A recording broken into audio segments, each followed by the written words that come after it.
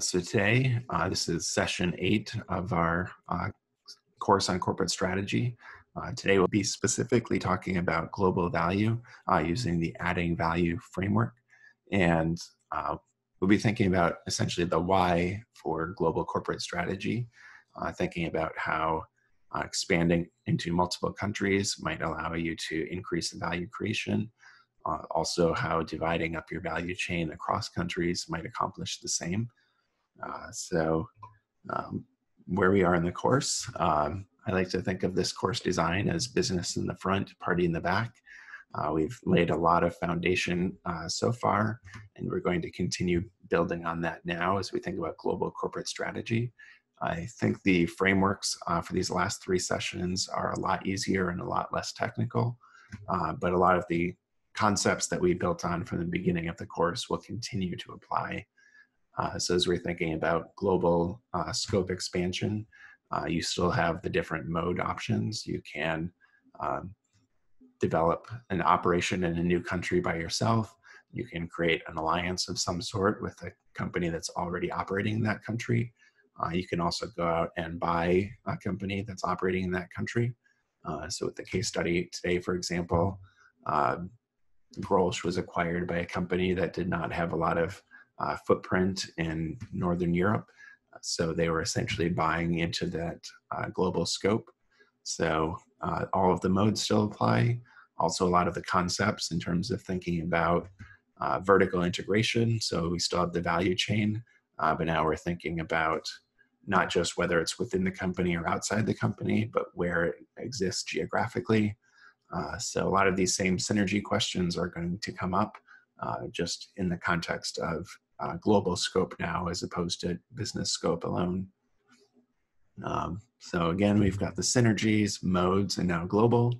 I don't know if everyone can see the fine print on this, but Tiger King does not approve this message, and no tigers were abused in the making of this slide. So that brings us to our framework for today, the adding value framework. This was all available in the reading. I'm adding not a whole lot of new information here. There's a few things I just kind of want to highlight and explain how these pieces fit together. In terms of economic value, adding volume, not surprisingly, can increase value creation and capture. So if your margins are held constant, but you double your volume, then your profits double as well. So we'll be thinking about how global scope can be used to increase volumes. We'll also be thinking about the impacts of global scope on margins. So the first part of that is competitive advantage. So global scope can be used to decrease costs. So perhaps locating parts of your value chain in lower cost areas where the same value can be created, but at a lower cost. We'll also be thinking about differentiation. So sometimes where you locate parts of the value chain will create willingness to pay. So having some local operations in each country, for example, might help you better adapt your products and better serve those local markets. So that can increase willingness to pay. Sometimes there's country of origin advantages. If you are buying clothing made in Italy or France, for example, that often increases the willingness to pay, even if the quality is the same as it might be if it were produced elsewhere. The third dimension of margin here is improving industry attractiveness. Here's where the distinction between increasing willingness to pay and increasing prices becomes relevant. So again, with that competitive advantage, just as we've been talking about throughout the whole term, we've been thinking about willingness to pay and cost as the 2 levers that global corporate, or that corporate strategy can shift. But global corporate strategy can also be used to decrease competition or the intensity of competition or rivalry.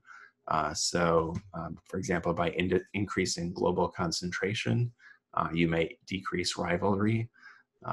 Also, multi-market contacts can act in the same way. In 3 slides, I'll talk a little bit more about that. The next 2 are outside of the immediate economic payoff, but part of what also happens with global corporate strategy is the amount of risk you're exposed to can increase or decrease. When you're thinking about normalizing risk or identifying the optimal level of risk, that does not always mean lowering risk. There are ways that some increases in risk can pay off, either through lower costs or increasing access to information. Basically, a lot of different ways that increasing risk can create value. So the goal is to find the optimal level. Finally, generating knowledge, pretty straightforward, but by operating in different countries, you may be able to learn things that could be valuable, often about the potential attractiveness of the market, but also things like how offerings are used and how lessons learned from one market can be applied in other markets to increase value creation. As we're thinking about all of these different levers for creating value, there are implications for this on basically the structure of multinational corporations. You do not need to memorize these specific configurations. These all have names like international sales division or transnational structure, centralized backend, distributed functions. Instead, what I want you to take away from this conceptually is that some parts of the value chain will be in a single location, and usually that is to create economies of scale of some sort, or economies through specialization. So it may be a low-cost area to produce, or it might be an area where producing there increases the willingness to pay for your offering. So you have parts of the value chain that exist in a single location, and then you have other parts of the value chain that are replicated across geographies, and the amount of that can vary from business to business.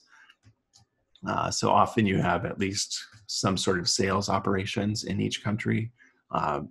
Alternatively, it might be an alliance function that identifies local retailers or local partners that might sell your offering. Also, you can have the value chain itself broken up. So in addition to concentrating parts of the value chain in specific locations, the value chain itself can be allocated across countries. So if you open a lot of Apple products, you might see designed in California, built in China, or something like that. That's breaking up the value chain to try to figure out where the most value can be created from each part of the value chain. So again, the three big things here are whether or not something is in a single location versus replicated across multiple locations. And those are two of them. And then the third is how the value chain itself is divided up more or less finely. Sure. So the essentially the three levers for multinational structures are centralization of functions in a single location. And that's usually for maximizing the value, either if it's willingness to pay or cost based on that location. Another lever is replicating parts of the value chain across locations, and that is usually done to increase willingness to pay or increase adaptiveness to local markets or responsiveness or things like that. And then the third lever is dividing the value chain across locations. So maybe designing in one location, producing in another, centralizing customer support in a third location. And that's identifying how to break up that value chain based on where each part will create the most value. And again, the specific structures they show here, you don't need to memorize. It's really those three ways of thinking about the value chain that are important. So returning back to the adding value scorecard and thinking about some of this, adding volume or growth is the first letter in that acronym, the A. This whole table, I believe, is available in the reading, so I'm not going to go through all of it, but I want to highlight a few things and hopefully clarify a couple things. So first is when adding volume, you want to think about the true economic profitability of additional volume, and that includes both short-term and long-term implications. So if you have excess capacity, perhaps the marginal cost of increasing production is very low. If you are nearly at capacity, you might still be able to increase production, but the marginal cost of production could increase with each additional unit. So that's what you see with supply curves. Essentially, the more you produce, the more expensive it can be to produce each incremental unit. And then there's the long-term implications of whether or not you need to increase capacity. So perhaps in the short term, your supply curve is shifting up. In the long term, you may be able to change the structure of your supply curve by building additional factories or things like that. The next thing to clarify is the level at which economies of scale or scope are operating at. Some things might have global economies of scale. So if you're producing computers in a single location and those same computers are essentially used everywhere else, maybe with a different keyboard or things like that, then you have very large global economies of scale. And that's often why you see centralized production. For other things, particularly services, there may be local economies of scale. That's something that Uber faces in each new city it operates in. If Uber comes to Chapel Hill, the fact that they have 1 million drivers worldwide is not going to help them increase adoption in Chapel Hill. They actually need to find drivers and riders in Chapel Hill in order to get some economies of scale and make the service viable in each new city that it operates in. You can also have global economies of scope. So some services, even including Uber, create value by being available in many different locations.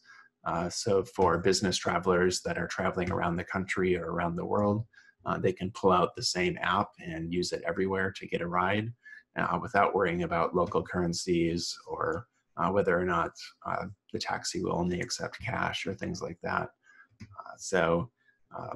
There are local economies of scale for Uber. There are global economies of scope, and both of those are based on global scope and scale. Finally, it's not much of a clarification, but this thinking about the incremental profitability of incremental volume is meant to be taken very literally. So literally, you would look at the slope of where you are in the value curve and what the value of additional volume is. And if it doesn't make sense to increase volume, you don't want to go global just to be big for the sake of being big. You only want to increase those volumes if it makes sense financially. Decreasing costs. This kind of goes back to that last slide where there are economies of scale by concentrating parts of the value chain in a single location. There may also be economies by breaking up the value chain based on where each part can be done most efficiently. In all of those, the goal is to decrease costs. That's pretty straightforward. Differentiating or increasing willingness to pay. The first bullet in there might have been a little confusing. So these R&D to sales and advertising to sales ratios are not ways of differentiating or increasing willingness to pay. Those are just indicators of industries where willingness to pay is very important. If there's high R&D to sales ratios or advertising to sales ratios, that tells you that where you produce, for example, might be relevant to customers' decisions. They may be willing to pay less if it's produced in one country, and they might be willing to pay more if it's produced somewhere else. So those are indicators that help you identify where it might be important. Again, you're focusing on willingness to pay rather than prices here. Increasing willingness to pay can create profits in multiple ways. It could be used to increase your margins, but it could also be used to increase the volume of transactions. Also, in terms of thinking about differentiating, often this comes down to arbitrage of some sort, particularly cultural arbitrage.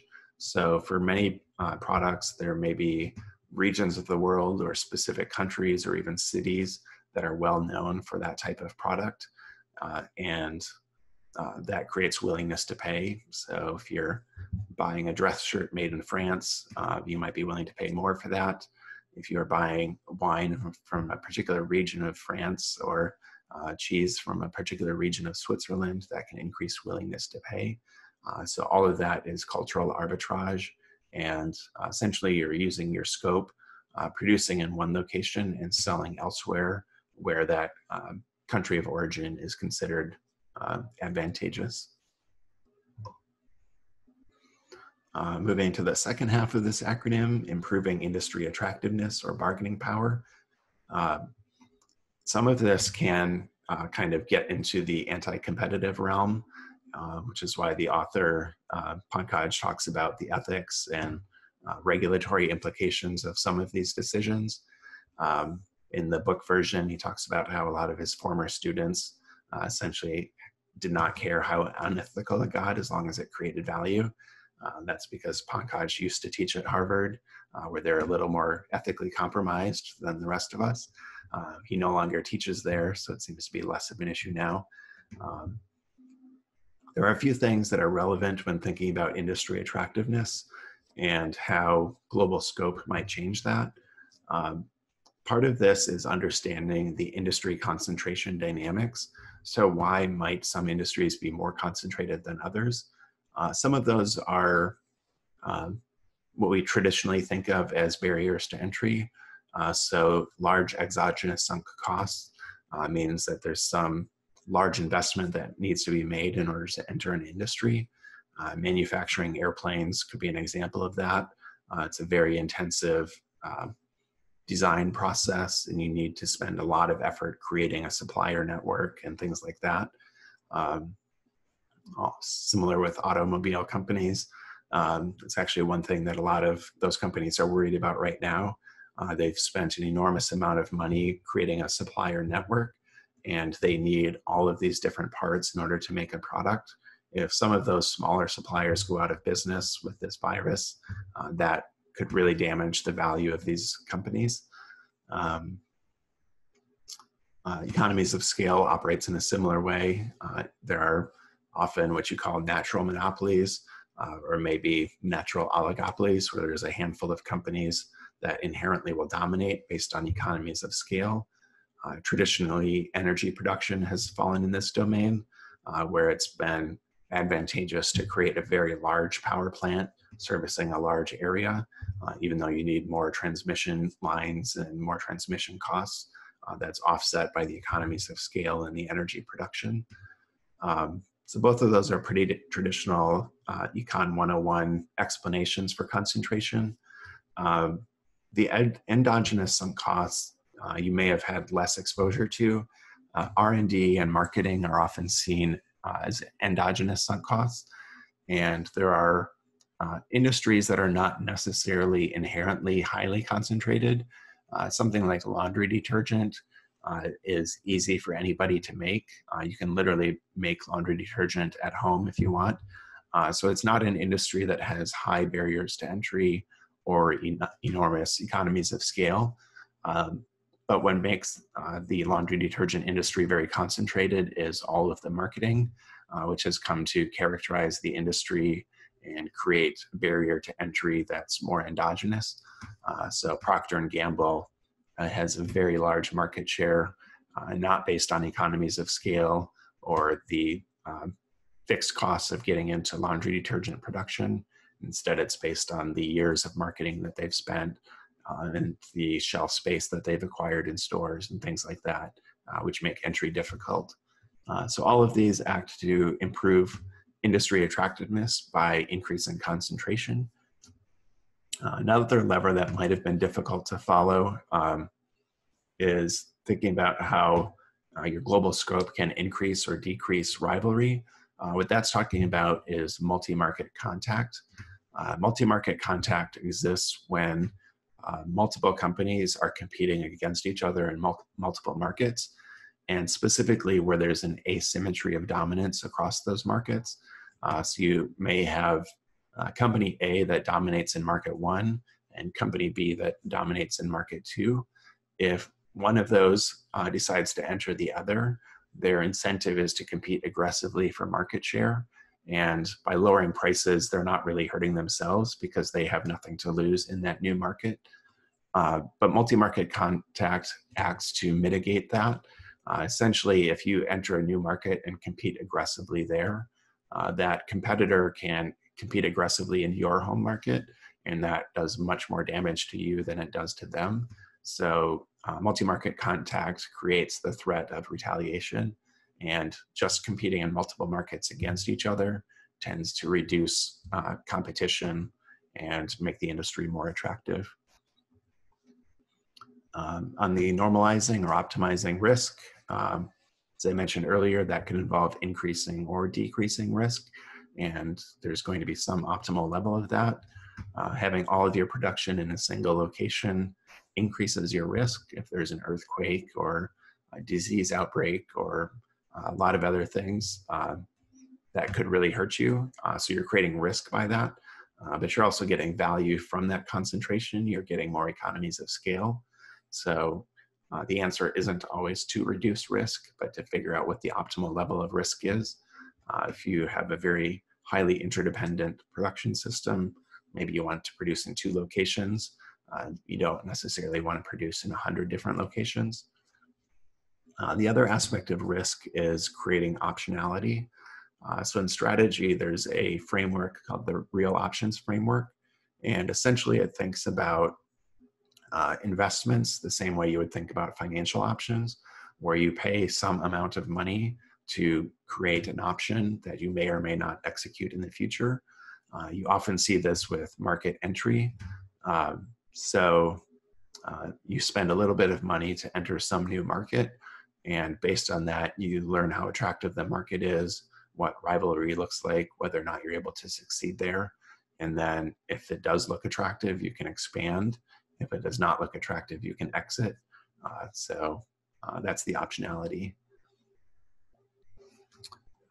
So there's some questions here about how multi-market contact makes the industry more attractive. So essentially what it does is it creates a threat of retaliation, and that incentivizes companies to compete less aggressively. So if you know that by lowering prices, your competitor can harm you more than you're harming them, then you're not going to lower prices. That operates similarly to some of Porter's 5 forces. So for example, if there are high barriers to exiting an industry, then that reduces the incentive to compete on price, because you know that your competitors are not going to be driven out. So they will just match your lower prices and you're all worse off. Multi-market contact in particular is kind of based on a game theoretic understanding of competition. In terms of the concentration, that's based on a lot of assumptions about how there's just less rivalry in more concentrated industries. As I mentioned, when entering a market, if there's a small player or a new entrant, they have an incentive to compete aggressively because it costs them very little and potentially damages the leaders a lot.